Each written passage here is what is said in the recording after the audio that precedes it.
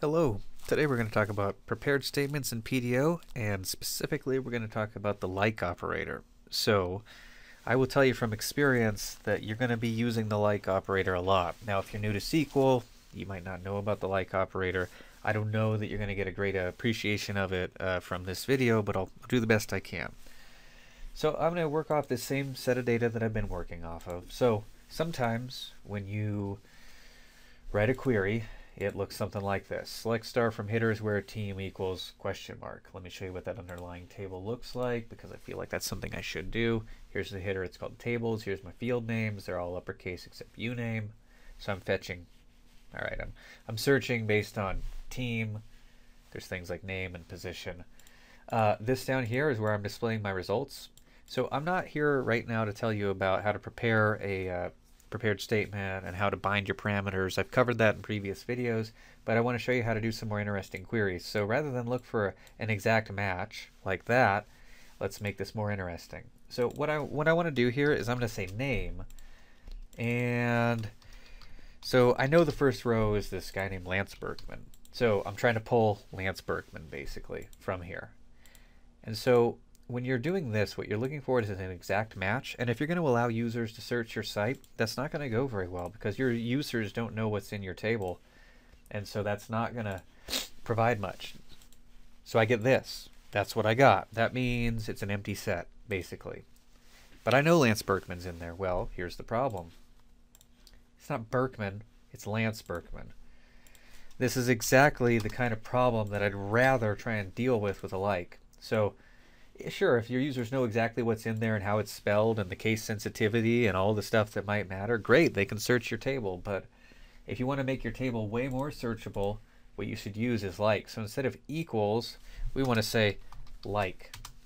So like is used for with like wildcards and matching. I'm not trying to teach you about like.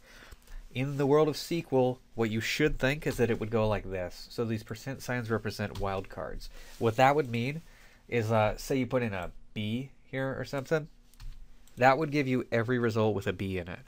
And you start getting some huge data sets with that, but I'm telling you, I think you want your users to get more results than less results. I don't know why you would want to, I mean, I guess at some point you want fewer results, but generally speaking, I think this is a good idea.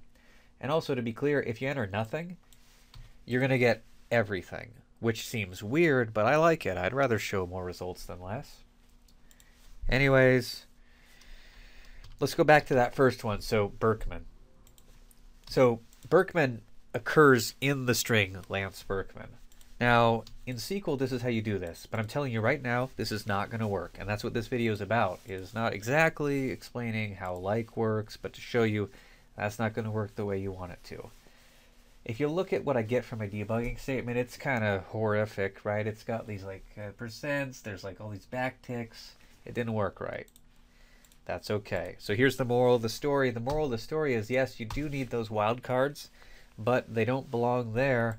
They belong down here when you're binding the parameter. Now I'll show you what I mean, and this isn't going to work either.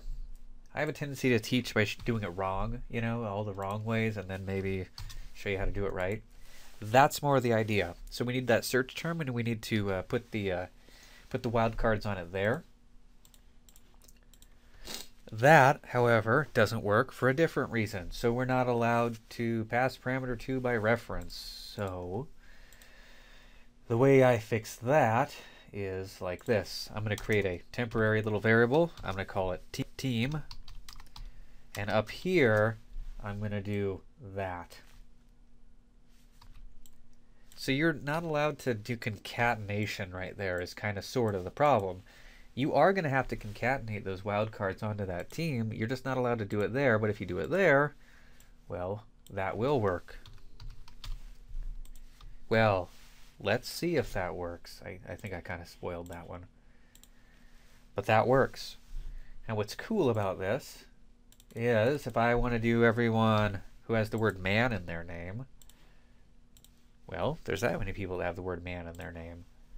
Now, you could do things like starts with and ends with, and I guess if you were doing starts with, you would have the wild card like that. If you were doing ends with, then I guess it would be that. But I'm really, like I said, I'm not trying to teach you about the like operator and wildcards. Generally speaking, this is what I do. I just allow any part of a match because I'm more concerned with providing access to my data than I am with restricting it, and like is a great tool for doing that. In the world of prepared statements, as you can see, it's pretty unintuitive, but now you know how to deal with a like in PDO. Thanks for watching.